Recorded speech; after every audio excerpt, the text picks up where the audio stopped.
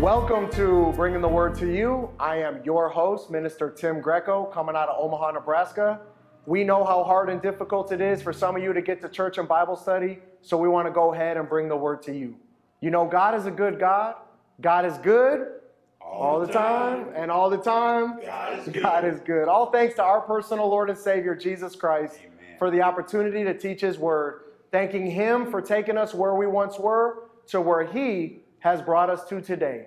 Today we have on the program three very special guests, my brothers in the Lord, Brother Randy, Brother Bobby, and Brother D. Arthur. I want to go ahead and start with Brother Randy. If you can please go ahead and introduce yourself, Brother Randy. Brother Randy, can you please introduce yourself? Yeah, I'm Brother Randy. Amen, Brother Bobby. My name is Bobby. Glad to be here today.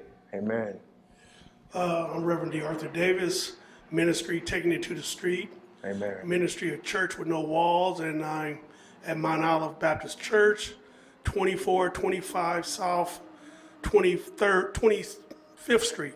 Thank you very much. Amen. You know, we just had an interruption right when the program started, and that's all about like raw TV, and that's all about ministry, and that's all about how it goes, because the enemy does not like us sharing the Word of God. Amen. You know, we've done so many television programs by the grace of God, and I got some funny stories to tell you.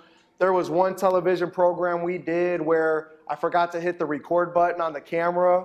There was one television program I did where I forgot to turn the microphone on. So they contacted me and said, Tim, we got a problem. And that was like one of my favorite ones too. There was one where I had a dog, and my dog kept crawling under my desk and like biting my feet. So you can hear on the television program, I'm like trying to get so many funny things. It's just raw TV. So we had a phone ring before this started, and it's real. It's just what happens. So with that said, I just want to turn it over to Brother Randy. Brother Randy brought us a verse, and as Brother Randy reads it and shares it, we'll jump into that, and we'll kind of intertwine it with what we brought today. Yeah, I got Revelation 20, page 15, and anyone not found written in the book of life was casted into the lake of fire. Brother Bobby, I want to ask you, you know, about being born again, how we must be born again to see the kingdom of God. If we're not born again, we go into the lake of fire. If you could speak on that for a moment, and then we'll give it over to Brother D. Arthur to jump into Matthew 24. Yeah, you know, it's a terrible thing to fall in the hands of the Lord, and He's made it real easy for us. You know, the Word says that He doesn't want anyone to perish, anyone. And it's real simple. You know, men complicate it sometimes. Maybe they have good intentions, but it's faith in Jesus. You know, we get real with them, and we tell them, hey, we're sinners. We've failed you, and we've sinned against no one but you. Will you change me? Will you help me? Will you come live in my heart? And we believe that He lived a sinless life here for us and then died in our place. I mean, I can relate to that because I was around a whole lot of guilty people in prison, you know. And but you know what? He's merciful and gracious. That's where He found me, you know. And if He can save me, He can save anybody. Amen. Trust me. Amen. So it's just, we get real with Him, y'all, because He's coming. Amen. You know, He's coming. Amen. You know, Brother Bobby, Brother Randy, Brother D. Arthur, when I first got saved, it was so hard for me to believe that the Lord would forgive somebody like myself. And when I was looking into Scripture, the Lord brought me to 1 Timothy chapter 1, verse 15, that Paul was writing, and he said, "This is a faithful saying and worthy of all acceptance, that Christ Jesus came into the world to save sinners, of whom I am the chief." And what was so amazing about this verse is it's in 1 Timothy, which is my name, in verse 115, which is my birthday, 115.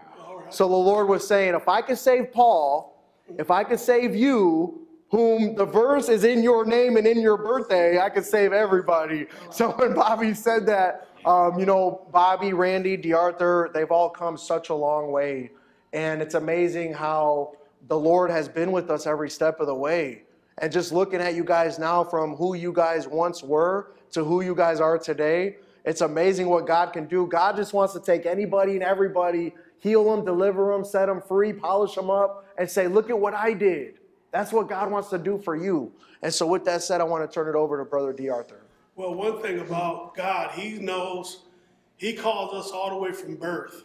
He called us from childhood. And he separated us. If we all look around, we have 1 foot in the grave and 1 foot on a banana peel.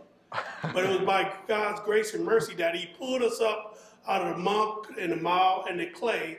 And he tells us, no matter how low you get, I can get lower than that. Amen? Amen. So no matter how low I was or how low you are, God can get lower than that. Amen. He can get so low, he can get all the way down like a grain of mustard seed. Amen. And pick you up where you down. So I'm just trying to let you know this morning, no matter what you're going through, God is real. And that's why we're here today, to let you know tomorrow is not promised to none of us. Amen. But we all have sinned and fallen short, and by the grace and mercy, he let us see another day. So why put off for tomorrow for what you could do today? Amen. This morning, scripture I brought to the group today is Matthew 24. Amen. And Jesus was in the temple teaching, and as he got out of the temple, the disciples wanted to know, show us a sign, show us the future, show us what's going on. And you automatically, God knows what was going on. Amen. And he said, you've been with me this long and you don't know? He said, I'll show you a sign every day. When you woke up this morning, he gave us a sign. Amen. Amen. He said in his word, it's going to be rumors of wars, earthquakes, mothers against daughters, fathers against sons, virus and perilous times. Amen. Amen. And we live in that today. We live in that today. So we got to get ourselves ready. Amen. Because time wait on no one. Amen.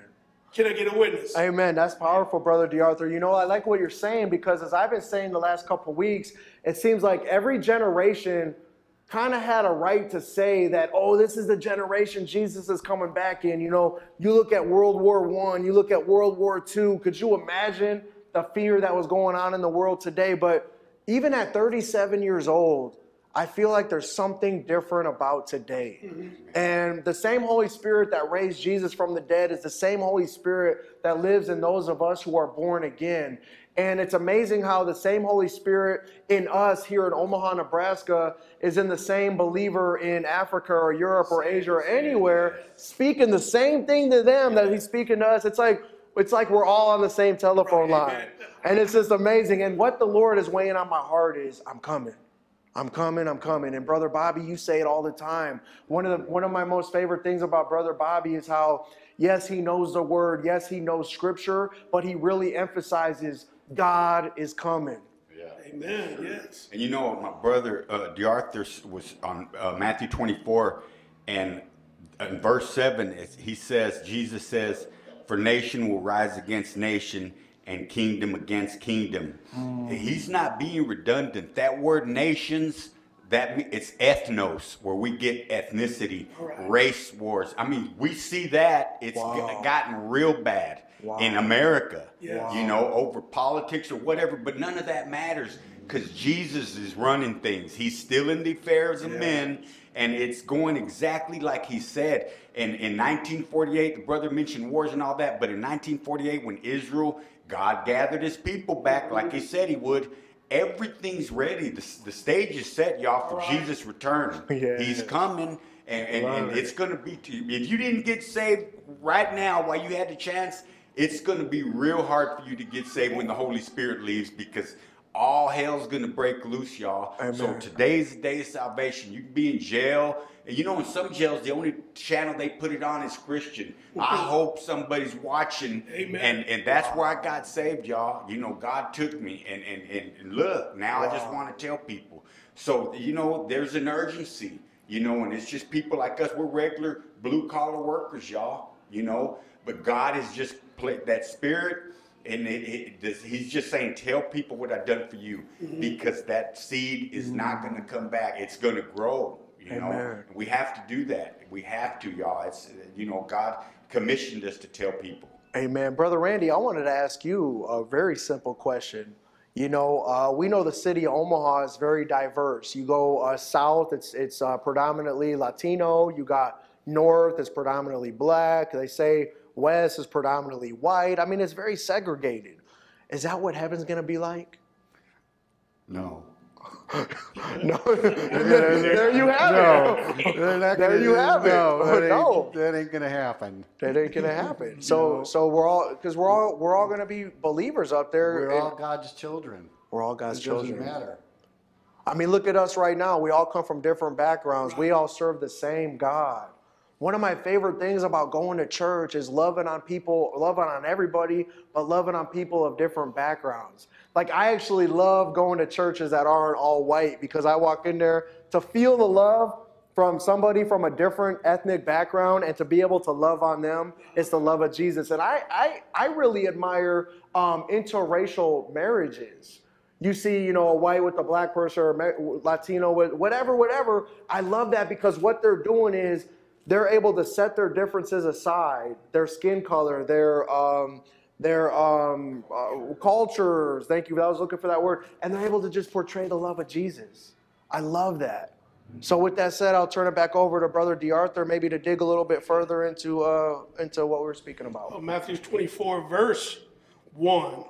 Then Jesus went out and departed from the temple, and his disciples came up to him, showed him the buildings of the temple. And Jesus said to them, do you not see all these things?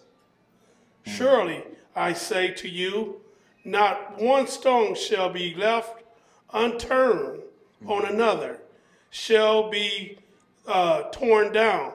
And what he's telling us, they building each and every day around Omaha, Nebraska, all around the world. And Omaha have changed. People come back from out of town, they look at Omaha, and Omaha have changed. But what about when you come and that old house you stay in, don't stay there no more. It's not there no more. That old school that you went to is not there no more. That's a change. And one thing about a change and a sign, no matter where you go, you're always looking for a sign. If you go to a basketball game, you want to know who's playing. If you go to a concert, you want to know who's performing. And even when you go to church, you want to know what's in the bulletin. Is I'm going to be here too long? Amen. We all look for a sign. But the sign is, we do not know the sign. We do not know the time when the Lord Jesus Christ will come back. He said, no man know the hour or the time when he come back. So it's very important that we get ready. And he's telling us in Matthew 24, the signs is every day. Yeah. The signs is every day. You know, we kind of like that old saying, and I ain't going to keep on talking, but it's kind of like monkey see, monkey do, and da-da-da-da. And anybody could have did it, but nobody did it. Amen. But today we out here doing it. Amen. We want you to be saved. And the Bible said, am I your brother's keeper? Yes, I am. I leave no one behind, because when I was in the military, if we left somebody behind, we go back and get them. Right. No matter what kind of harm or danger it is. Right. The Bible said if you had 100 sheep and one go astray, would you leave that 99 and go and get that one? Wow. Yes, that's what we're doing today. Wow. We out here trying to get that one. It might be you. It might be your sister, your brothers, or whatever that strayed away from the church, and we coming for you. Amen. We coming for you, so get ready, get ready. Amen. We coming. Amen. You know, brothers, the other day my mom was coming over to say hi, and my apartment was a little messy. So I started running around. I started picking some things up a little bit. I think I swept my kitchen floor a little bit before my mom got over. But the Lord was really speaking to me during that time. He was saying, if you're running around your apartment crazy like that because your mom is coming over, what are you doing in your life knowing my son is coming to get all of you to go to heaven or go to hell? And, you know, I really like where I live because I'm able to sit in my living room in peace and quiet. And I was sitting in my living room in peace and quiet. You can hear a needle drop from down the street. And I just ask God all the time, Lord, reveal to me if there's anything I'm saying or doing anything wrong. Lord, show me what it is I can do differently in my everyday life. Lord, I repent. I give thanks all the time, but really searching out your heart and getting your life in order, because we need to be ready and we need to clean our house. And so the enemy tempts us, and anytime the enemy tempts me, I fear God. I am scared to go fall into that temptation I'm scared that when I fall into that temptation, Jesus is going to come back. And that kind of goes into that once saved, always saved topic where I don't even play with it.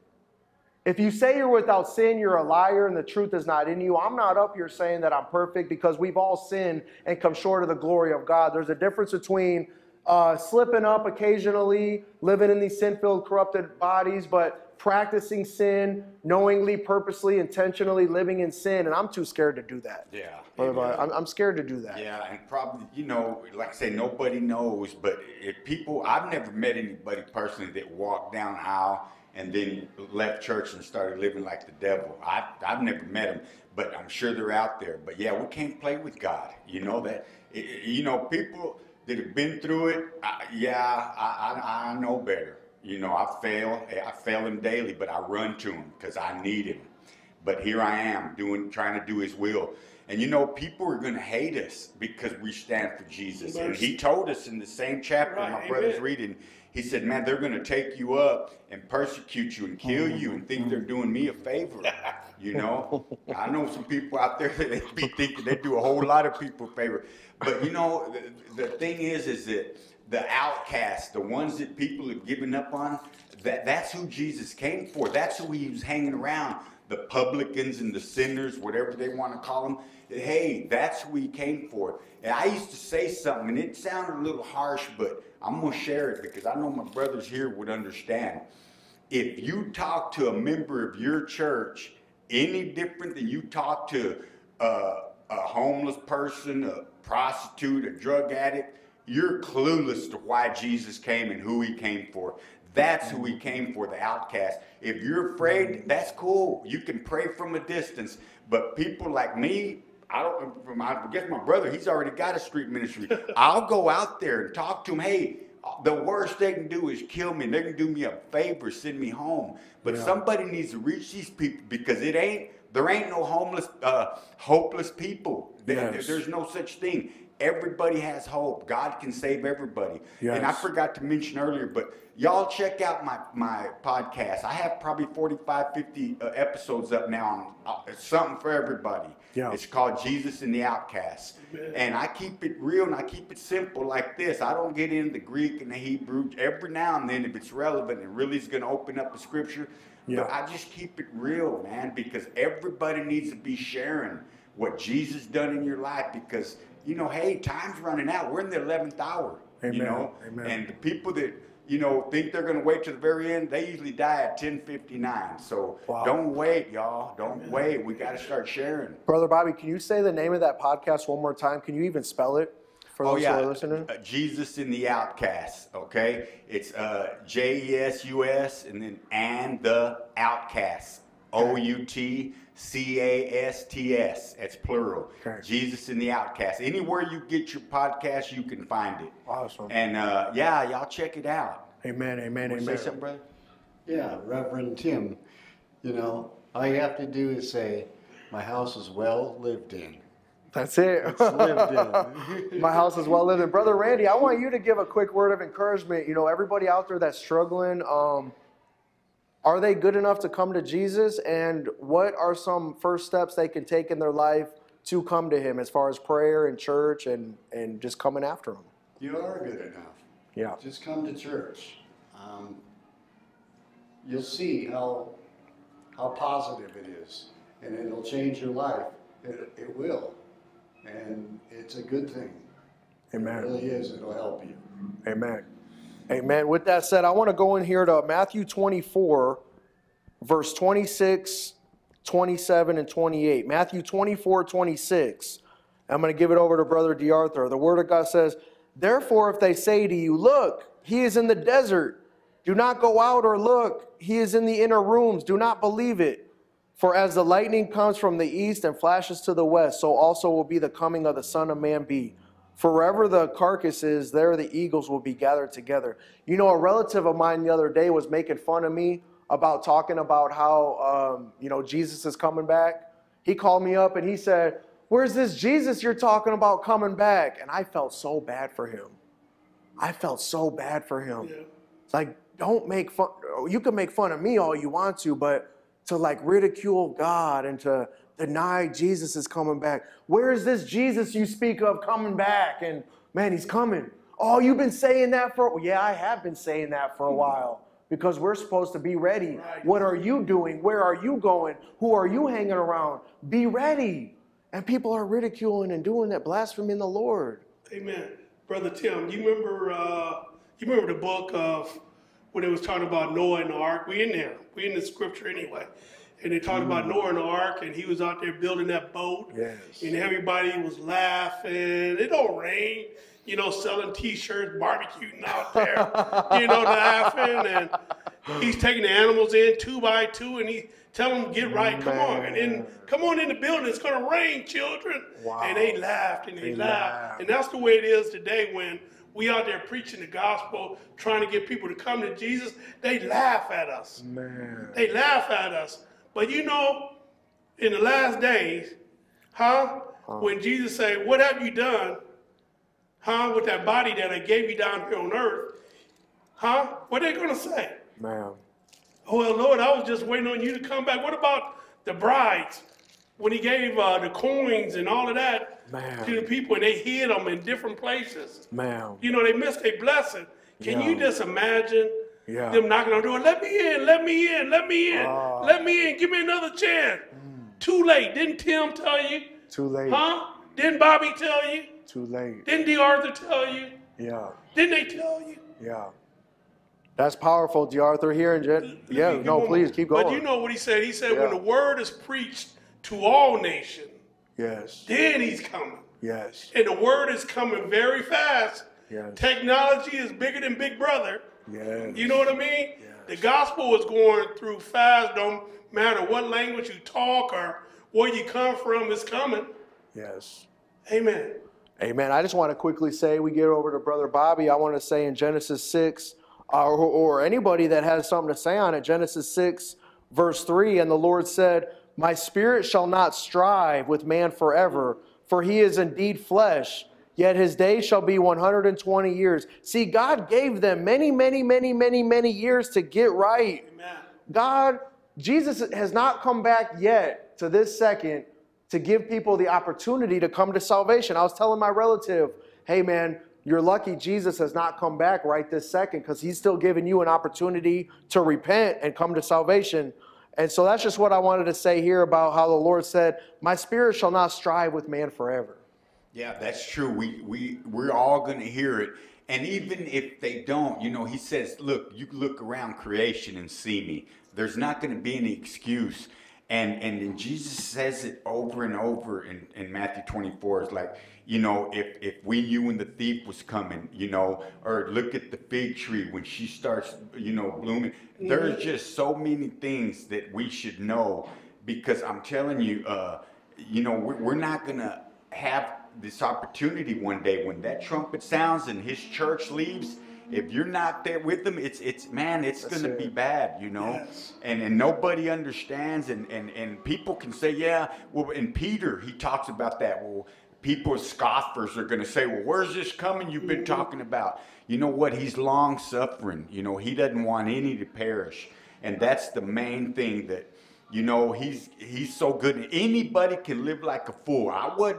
I thought I was tough and all this, but you know what? Anybody can live like that, but it takes a real man to stand up, courage to stand up for the gospel. Because like Tim was saying, hey, my relatives, hey, I got relatives too. They look at me, oh man, he's probably trying to scam or whatever. Okay, I work for a living. I tithe and I just get by, but that's all I need. I'm not storing up riches here on earth. They're in heaven. Yeah. That's where I'm storing them up, because he's coming.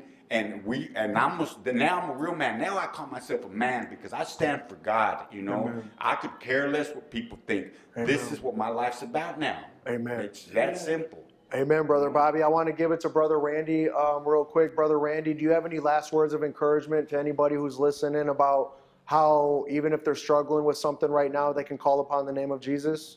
Yes, just call his name, ask for help, step into the church, kneel down and ask him for help. Amen. I will help you if you ask. Amen.